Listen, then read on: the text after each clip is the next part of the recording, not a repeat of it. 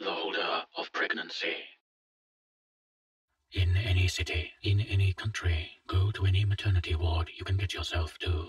When you reach the front desk, ask to visit someone who calls herself the holder of pregnancy.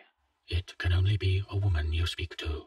If she looks panicked, run, for you have come at the wrong time and you are already being hunted. If she silently starts moving down the corridor, follow her.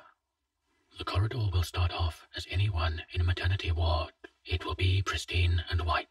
Yet, as you go along, blood will start to appear, first in spots, then gradually in puddles. Your guide will lead you to a red door. Step inside quietly. Don't disturb the woman on the bed. Her body will be child-swollen, and there will be another child, a boy, on her bed with her. Ask her, why were they born?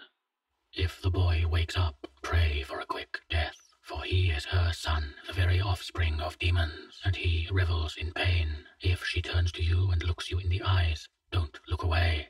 Her eyes will be pure white. She will describe in extricating detail why they were birthed upon the world, why they won't stop coming, the horrors they will create, and who they will kill. Every detail will imprint itself inside your mind and eyelids. Many wake the boy in hopes he will destroy them, so they may not have to live with this knowledge. If you retain your sanity, then reach under the woman's pillow. There will be a scalpel and syringe. Fill the syringe with air and plunge it into her neck.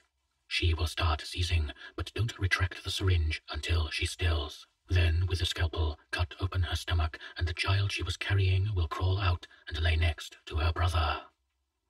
Inside of the woman's womb will be an infant's gold ring. Take it and run to the door, Seeker. Don't look back, for her children are hungry, and you would be their meal. Your body will be ripped apart before they get to the main course, your soul. When you open the door, you should be back at the front desk of the maternity ward.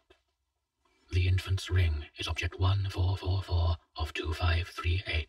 We are born into hunger. Our upbringing determines what we hunger for. What do you, dear seeker, hunger for?